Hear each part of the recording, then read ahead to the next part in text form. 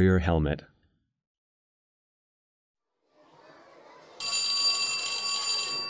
Well, young people, today we will have yet another medieval adventure.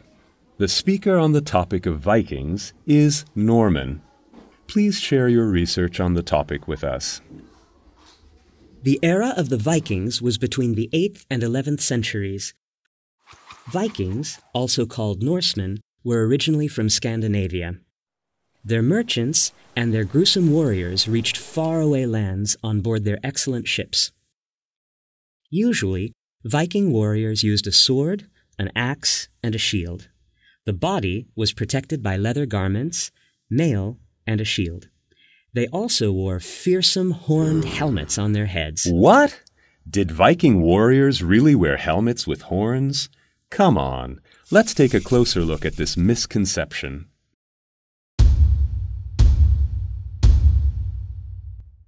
First of all, a horned helmet would not have been appropriate gear for a fight.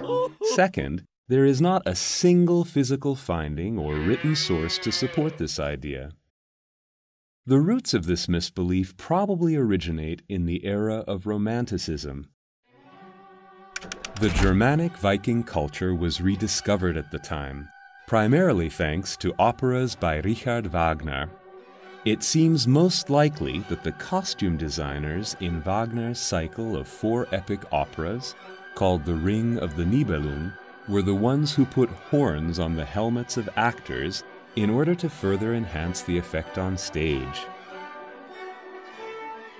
After that, this gruesome headpiece reappeared in numerous other works, until it became the most well-known Viking symbol in the 20th century.